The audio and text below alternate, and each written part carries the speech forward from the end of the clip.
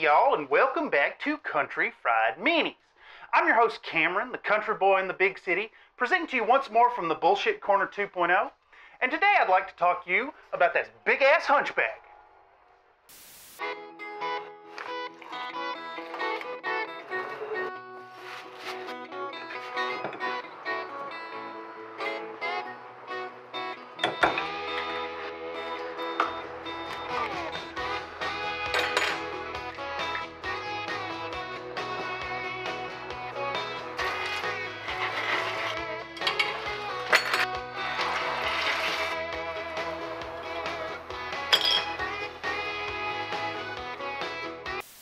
Okie doke, we're going to launch this painting project by hitting this chunker with a solid coat of some mid-gray Stynylrez primer. I've gone with the gray since the colors on this model will be both light and dark. That, and I ran out of black primer while painting this project on the Hobby Hangout livestream. Still, even though the decision was made for me, gray is the perfect starting point for this model, as there's a variety of tones that'll grace this chassis surface. After many light coats and many refills of my airbrush since this Badger Aero Patriot has a tiny cup, we've got to a great point to get rolling. On a side note, and honestly, the tiny reservoir is probably the only negative mark I can ding this here tool. I snagged a pair of these airbrushes from USA Airbrush Supply at a fantastic price, and I don't regret it one bit. Not a sponsor, but a big recommend from me. Anyhow, with the primer on the model, we'll go on to the next non-sponsored product placement, and that's going to be this here Vallejo Model Color Panzer Aces Camouflage Paint Set. This pack is incredible, giving you 16 colors in various camo-related tones as well as a pretty solid paintbrush for only around $30 USD. That's got you a fat stack of paints for your collection for less than half the price of a GW pot per bottle. And they're dropper topped, so you'll never sweat spilling any of these fabulous colors. Digressing, I don't mean to pump up this kit or talk too long on it, but I do thoroughly recommend padding out your paint supply with this here box. Furthermore, we're going to paint up most of the Hunchback today in these colors to really give it a spin and judge the results after extensive use. Back on topic, now that we've applied the first round of German camouflage black-brown for the deepest color, we're going to move on to some beige-brown for the lighter tannish color that makes up this here color scheme. This here Hunchback is going to be the ride of the pilot who'd wear the ridiculous neuro helmet that I made for the Battle of Tukid video, the Canopus Traveler. So, to give this here Hunchback the proper Canopian regalia, I've naturally chosen the 1st Canopian Brigade as the scheme. It consists of a bright green, a dark brown, a tan brown, and a muted blue-green tone, the latter of which will be achieved with this Vallejo German Camouflage Extra Dark Green. In my humble opinion, though perhaps the purchase was informed by this, it's kind of fitting that this color pack contains everything needed to paint up this brigade. So again, if you want to paint up your own brawlers under the command of Felicia Joppa, I can't recommend enough this here paint set to get the work done right. Not a sponsor. With the initial base coat applied, we're going to start highlighting by adding in some progressively lighter tones. Our black brown is going to get a couple of drops of this here German camo medium brown to brighten it up, and then we'll excessively thin down the paint to apply it with a sponge. This layer looks super bright at the moment of application, but given a bit of time, it'll cure down into a really subtle highlight layer that's a touch uneven, contributing to a realistic mottling in the paint's finish. Though this isn't really easy to achieve on mechs in 1/285th scale, this 1/48th brute will greatly benefit from some semi-random variation in the color. I picked up this technique from watching the Warlord Titan armor paint up over on Midwinter Minis, and I must admit, it's a fantastic method. Once dry, we'll stab at the model with round 2, adding even more of the medium brown into the mix. A few layers of this technique will build up a whole lot of texture and color variety while also concentrating the lightest highlights on the sharpest edges. Sponge work is such a fun approach to painting up your big models, and I just can't get over how it's both random and precise at the same time. It's even a great time saver, throwing out many notions of careful precision to your application, instead letting the uneven surface of the sponge do the heavy lifting. The tool interacts with the raised edges of the model in a convenient fashion that mimics some of the effects we'll achieve with traditional brushwork, similar to a good dry brushing, but with a more broken up application pattern. It just about does the thinking and the painting for you. I definitely recommend giving this technique a go the next time you need some chunky big boy of a project painted in a hurry. Next up, we're going to add in some intermediate green to our German camouflage dark green. Though this color looks substantially brighter than the previous layer, it'll do to remember that we're thinning these colors down quite a bit more than you'd normally go for. The super thin paint goes on in a fairly translucent treatment, allowing the colors from before to show through the uneven coverage. Similarly, we'll add in some tan earth to that beige brown to get another hit of that super bright contrasty highlight action. We're taking a bit of care at this point to not hit the areas of differing colors, but still going at this with a jabby and aggressive approach, always letting the sponge do the work for us. At this scale, it pays to work smarter and not harder. A side note here, but I want to mention how beautifully the details on this HBK 4G torso pick up color. Make sure to check out Locust Labs over on Patreon if you want to snag one yourself and give it a try. Back on topic, our sponged on highlight layers are going to go so far as to incorporate a touch of Liquitex white ink, getting a real vivid final highlight step to the uppermost edges of the tan portions of this big ass model. This penultimate layer of punchy highlight is going to go a real long way in mimicking the play of light on the armor panels.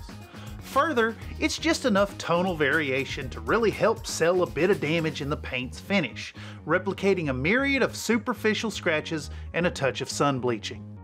Now that we've made it through almost all of the sponge work for the model, we're going to move on to another important color in the form of this here Vallejo metal airbrush color, Jet Exhaust. Unfortunately, we're stepping out of the box for this color as the Panzer Aces set did not come with a good choice for mica infused metallics. In any case, I've spoken at length in most of my content about this amazing product. This here paint applies beautifully and with heavy saturation regardless of the method of use. Whether you're using an airbrush or applying it by hand, these metal colors give solid one coat coverage without a need for any thinning. Another tangent here, but at some point during the live streamed hobby sessions, I decided to add a few panels in yellow to represent field repair panels from ill-matching secondhand parts. For that, I went with my Golden brand Hansa yellow paint, which was actually a poor choice with too much vibrancy and abysmal coverage. If you decide to go for some kind of yellow paneling, I'd recommend a product by Citadel or Vallejo for better and easier results. Now back on track with the Panzer Aces selections, we're going to start putting on some uniform green for the lightest tone on our four colors that make up the 1st Canopian Brigade regalia. This color gets used a bit more sparingly than the others, its application understated on just a few panels, as well as an offset stripe running down the torso. We'll put this paint on just like the original base coats, taking care to get solid opaque coverage with a careful application of 2 thin coats, instead of globbing it on thick. This precision is especially important in establishing the stripe, since we want some neat straight edges. If this model was being painted with an airbrush, we could achieve solid results with masking. And though I suppose a mask could have helped here too, this chungus is large enough to get neat enough results with a bit of manual dexterity. Now applied where we need it, it's time to highlight this color with a touch of Vallejo ivory paint. Once again, we'll hit the model with this brighter tone applied super thinly using the sponge. Switching over to a new sharp 3-round liner from Princeton Art and Brush Co., we'll also take a moment to add in some traditional edge highlighting on the hard edges of the stripe. A nice sharp brush will ensure that we have great accuracy in application and that the lines aren't too thick. Continuing that good old-fashioned brush work, we'll double down with some more ivory and slap that last layer on the tips of the sharpest edges of our highlights, just like y'all slap that like button. All joking aside, the almighty algorithm loves when you tickle that button, just like we're tickling the tips of these edge highlights. Now that that we've got this big chungus all base coated up, sponged up and down, and edge highlighted, it's time to get on to getting on to putting some color onto these fabulous little Catgirl infantry. Alrighty then, let's take a moment to give these little base accoutrements a touch of love. After all, it's Catgirls that really cement the trope of a Canopian outfit. These here Catgirl infantry have been sculpted by Dark Penguin over on Cults 3D. They are, in fact, proxies for Warhammer 40,000 Astra Filaterra. If you'd like to build up your own Imperial Guard force with these fantastic feline gals, just search up this artist's wonderful Valtarian Winter Guard and tell them that Country Fried Minis sent you. We're going to be painting these gals with some translucent colors, and to get the most out of this time-saving technique, we'll start with a nice hard white on black zenithal prime gel. As always, we'll be doing this with Stynylrez primers, which are conveniently sold in a triad of colors: white, mid-gray, and black. From here, we'll take advantage of that freshly cured zenithal prime job and prepare our wet palette for some wet-ass paint.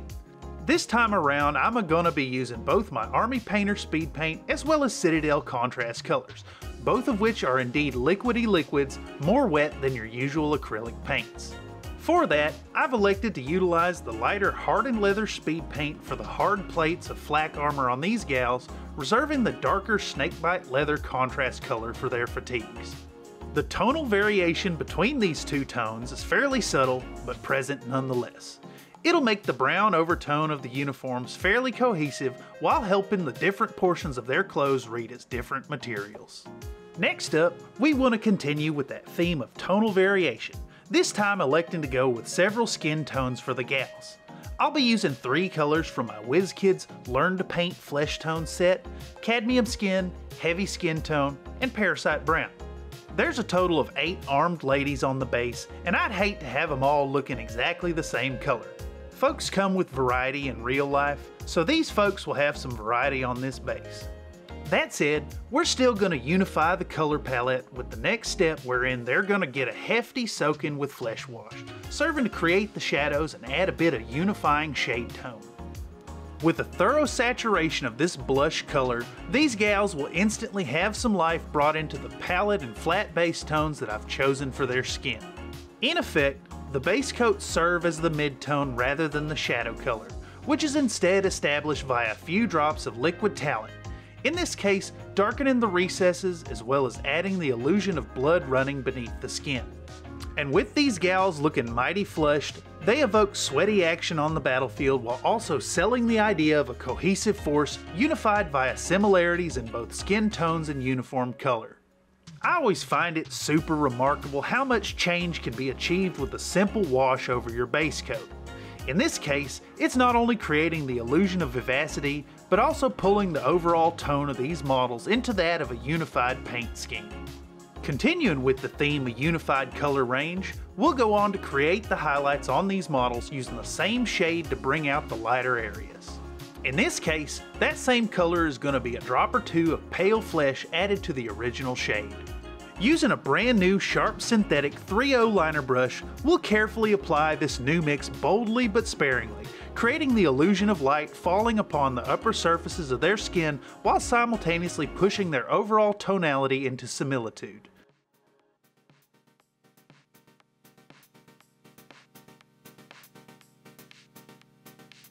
Going back to that uniform green from the Panzer Aces set, we're going to hit a few of the armor plates on the gals to tie them into the color choices of the Hunchback itself, once again adding a bit of cohesivity to the overall palette of the piece as a whole. From here, I don't want to spend too long on the details of painting up what amounts to base accents, so enjoy this hodgepodge of a montage that is the application of various tones in various places using various methods.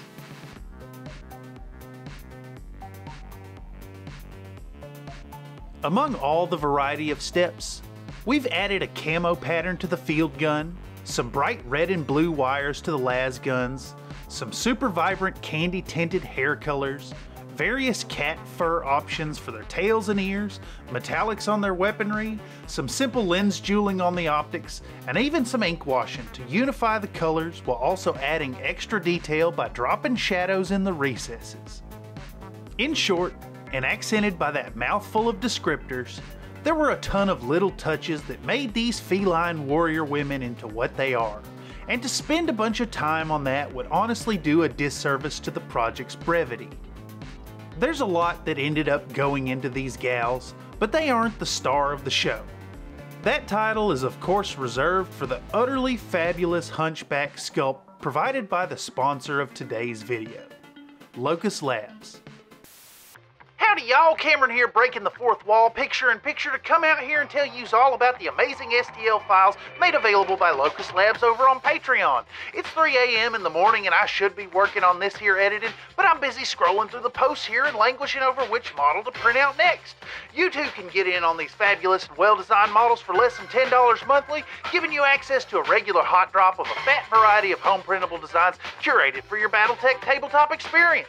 Join up today and get access to the grab bag featuring the Full Metal, Yosa Tank, and Meteor Fighter. This release has a multitude of parts allowing for super deep customization of your brand new models.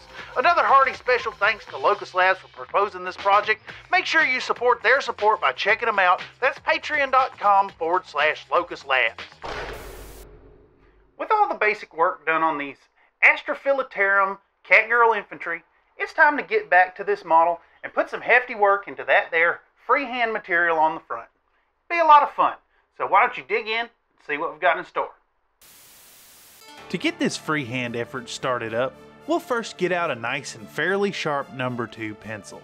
I'm quite partial to Ticonderoga pencils myself. They have consistently provided quality performance in note-taking, art creation, and hobbying alike. Keeping our reference at hand during the whole process, we'll start by sketching a rough guideline of the shapes we wish to create. From here, we're going to apply our darkest tones first, starting with this German camouflage extra dark green. This paint will be thinned as per the norm, alongside some extra drops of clean water on the palette to facilitate blending. Following this, we'll start to fill out the greens of the outer ring of the magistracy symbol, selecting uniform green as the next tone. It's absolutely proper to roughly lay this shade on top of a significant portion of the previous color to roughly block out the main tones of the ring. We'll also start to lay a green foundation for the inner circle while we're at it. This layer will go on while the previous color is still pretty wet, blending the tones together into a smooth gradient, culminating with a touch of yellow blended in at the top of the ring. We'll just go back and forth with little touches of these 3 colors, blending and blending again until it looks pretty decent. With the yellow greens applied, we'll start to work in blue tones, beginning with adding in Vallejo Game Color Jade Green. This bluey greeny color will establish the cooler tones on the center circle's background, all the while taking time to wet blend it in just like the rest of the colors so far. Next up, we want to put some proper blue down for the little star field at the bottom of the symbol. Electing to use Golden Fluid Acrylics Phthalo Blue and Citadel's Calidor Sky. All the while minding our sketched on guidelines, we'll put down the darker tone first and add in the lighter one bit by bit, again blending all the while. Definitely don't be afraid of a little back and forth action here. Just feel free to poke and prod at this color patch until it starts to look right. Even if you mess it up, you can always simply paint right over it again, though I believe in you and know it'll turn out just fine. Next on the agenda are the little purple planets, which we'll establish using a touch of Citadel's Gene Stealer Purple. Once we put it on, we'll mix in a bit of Liquitex white ink to create a rounded highlight towards the upper left of each of these shapes, creating a hint of dimensionality. These are perfectly fine to stay a bit on the rougher side, as they'll get further details layered on top of them. From here, the next detail is going to be the gold rings. To lay out the foundation for this part, we'll select some Citadel Contrast Nazdrag Yellow. We'll use a nice sharp 3-0 liner brush and mix this with a touch of our yellow from before, moving in with a steady hand to trace out some thin lines surrounding the inner circle as well as the little purple planets. With these lines established, we'll turn to our yellow to start brightening up these edging elements. Since we're going for a mild non-metallic metal effect here, the yellow will be boosted up pretty dang bright, making sure to develop some serious contrast between the highlight and shadow tones. To maintain this effect, We want to keep small patches of the darkest color butted right up against the brightest. We should see areas of our Hansa yellow directly touching the Nasdrag yellow without any blending in between. Even though this isn't a hard rule to the process, the metal effect will be largely created by a few spots of hard contrast. Moving forward and punching the intensity of the contrast up, we'll get back out the Liquitex white ink, putting some small spots of pure white both blended into the Hansa yellow patches and right next to the Nasdrag yellow shadows. And with just 3 colors, some careful blending, and some choice contrast, we've made this gold look pretty damn shiny. Now we're on to what is arguably the scariest part of the whole process, wherein we're going to outline the last remaining details, starting with tiny 5-pointed stars in the center of the little purple planets. Ensuring we take time to slightly rotate the direction of each star, we'll have a bit of subtle variation between the 3 pentalphas. While we have the blackout, a nerve-wracking fine black line will also be drawn around the perimeter of the outer ring. A quick tip here is to slowly exhale while pulling your lines, and they'll stay quite on point. Just don't hold your breath, else you'll tense up and wobble all over the place. Finally, we'll do the final touches, using our non-metallic Simple Blends gold making technique to shine up our 5-pointed stars, and then adding tiny little dots of Liquitex white ink to represent the wider galaxy in the star field below. These last few bits are the crowning jewels on our perfectly passable Magistracy of Canopus symbol. I'm not usually one to toot my own horn, but this freehanding bit came out great. I give myself 2 paint-stained thumbs up. Before we wrap this portion up, I'm going to get back out my trusty pencil and start sketching out a unit number marking for this stompy, shootin', rootin', tootin', AC-20 wielding, most filthiest of all the medium mechs. Naturally, the Canopus Traveler, a seasoned merc and enjoyer of personal liberties stationed on Canopus 4 for years, could only have one possible number designation. And yes, it is absolutely that number.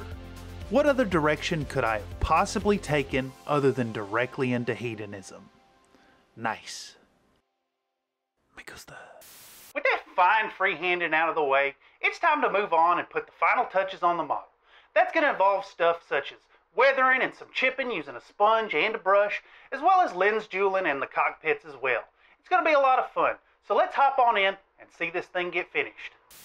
Okay then, we're stepping into one of the best portions of working on a Battletech model of any scale, definitely one of my favorites. Our final detailings will begin with some heavy sponge chipping.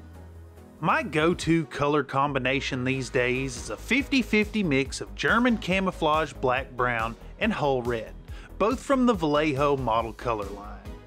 Unlike the previous sponging steps, we're not going to thin these paints at all, instead loading up the sponge and then removing almost all of the paint, up until it leaves tiny speckles when pressed into a surface.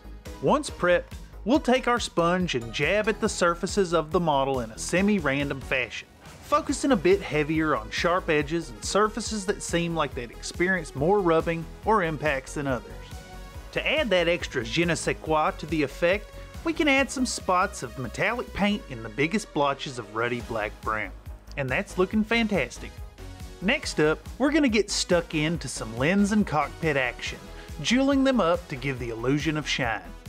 To start with, this here golden fluid acrylics carbon black will darken up the laser lenses with its rich pigmentation, lending a perfectly jet canvas upon which to paint this illusory detail. This here Hunchback has 3 lasers, 1 torso mounted small and 2 mediums on the arms. We'll start up on the brachial armaments. I prefer my medium lasers in red, as was the case in Mech Warrior 4, so for that, we'll get out some Mephiston red as well as a bit of Fire Dragon bright. With those paints put out, we'll put a fat swoop of red towards the lower right and a much finer crescent line of the orange as a highlight. Next, it falls back onto the Liquitex white ink to give us just the tiniest dot of pure white up towards the upper left to represent the specular highlight born of sunlight. Similarly, we'll do up the small laser using the same steps but swapping out the red and orange for Warboss green and Phalanx yellow. Returning once more to the bright white to sell the idea of that blinding shine. Finally, we'll give a somewhat samey treatment to the cockpit glass itself, starting with a heavy coating of the carbon black. Getting out some Calidor Sky, we'll work this bright blue into the lower right corner utilizing wet blending techniques. If we use properly thin paint in a heavy-handed fashion, a fairly smooth blend can be achieved with very little effort. After some concentrated back and forth, a nice gradient will be developed, and then we can cap it off with a specular highlight in the form of a dot of pure white.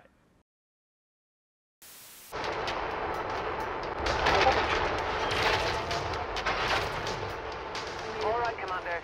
I'm in place for an emergency evac. Complete the mission if you can. If not, we're ready to burn when you are.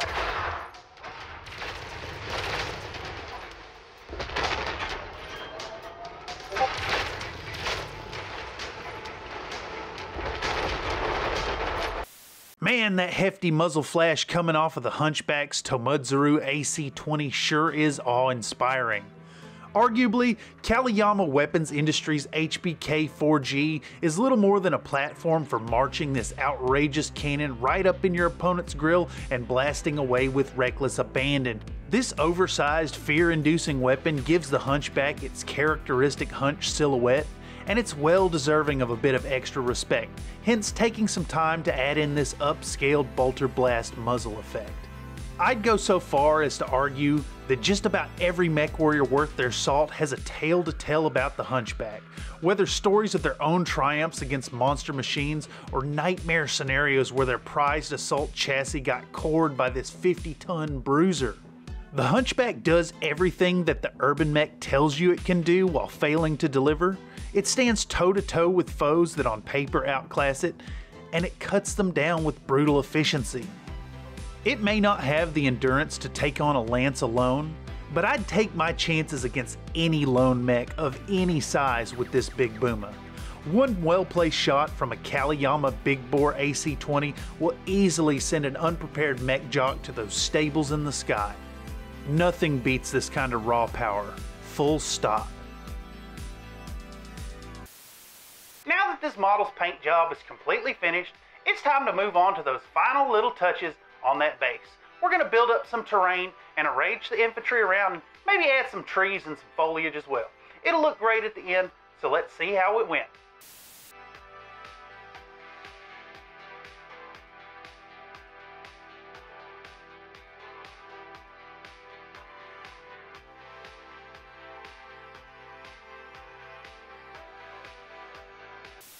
Here at the end, we need to start using some glue, and for that we'll introduce today's guest palette, and it's this waifu Catgirl.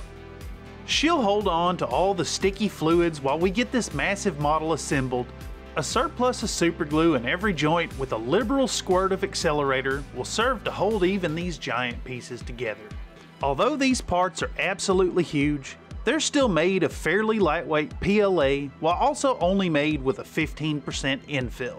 Their lightweight ensures that this medium strength and medium viscosity cyanoacrylate glue will work well to hold them together. Then, while our chunkin' machine is drying, we'll take a little time to build a mild diorama for the base. To build up the skeleton of this vignette, I'll be using some ready board cut into some terraced layers to create just a bit of verticality, making sure to take a little time to mark where our battle mech as well as the troops will go. We can use the base itself as a cutting guide to start off the terraces with a nice matching hex shape, and then mark some free-flowing organic shapes in with a pencil before going back at them with a nice sharp hobby blade. After building up a few layers of decreasing size, they'll be stuck together using some more PVA glue and weighted down while they dry. This whole portion of the process took about an entire day, as the PVA in such quantities is really slow to dry. It's a good thing to remember when embarking on a project of this scope. Make sure you have something else to work on in the meantime so as to not waste your time. Once we've got all those layers cut down and glued in place, I'm going to use some craft grade fast mache to make a hardy paste that'll make swift work of giving the ground its initial texture. Colored up with a mix of cheap craft paints and spread out all over this 12-inch hex base, it'll dry rock hard and smooth out the obvious elevation changes. Moving on, and since we're working in such a massive scale, I want to add some trees to the project. I think they'll do wonders to help sell the scale of what's really going on. And for that, it's time to get out the power drill and make some holes for the tree trunks. With the tree holes bored out and reamed, I'll add in the sandbags for our field gun, as well as some Gale Force 9 basin grit to create some textural variation on the base. Once it's dry, I'll get back out the airbrush and use various shades of browns and tans and grays to make a unified surface color. The airbrush really makes light work of this part, really making it a joy to apply a variety of colors to build up not only some mild highlights, but also some naturalistic mottling in the ground color. Nature isn't perfect after all, so we want to make our imitation of nature reflect that, even if it's just a dirt patch we're replicating. While it's drying, now's a great time to start blacking out the base rim with my favorite golden fluid acrylic carbon black. On deck again is our Catgirl palette, and she's going to help us once again by holding on to a bit of glue while we apply some flocking and birch seeds. A side note here, I almost left this scene out, but I know this is what y'all really want, ain't it? We'll pick up the sticky white goo off of our Catgirl and apply it in a fairly controlled fashion to the big old base, letting us build up some sizable but not overbearing patches of Gale Force 9 summertime turf flocking mixture. With the ground texture applied, next up is putting the trees into their holes with a surplus of white PVA glue, ensuring they have a strong and lasting bond. After the white stuff, we'll switch to the clear and apply the Canopian soldiers to the base using some BSI cyanoacrylic glue plus a touch of accelerator. The speed of the super glue is great to lock the gals in place instantly, and the accelerator is fantastic because it keeps the glue fumes from crazing the paint that surrounds their tootsies. Of course, we're not done with the glue varieties yet, so we'll get out some B7000 and our trusty Gorilla brand hot glue gun and use both of these viscous liquids to adhere our star to its forever home. The combination of these two glues will add a lot of strength to the connection. And, as a last touch, a big old blob of hot sticky glue will serve to seat the muzzle flash effect in the barrel of this fat AC-20. So, without further ado, all that's left is the grand reveal.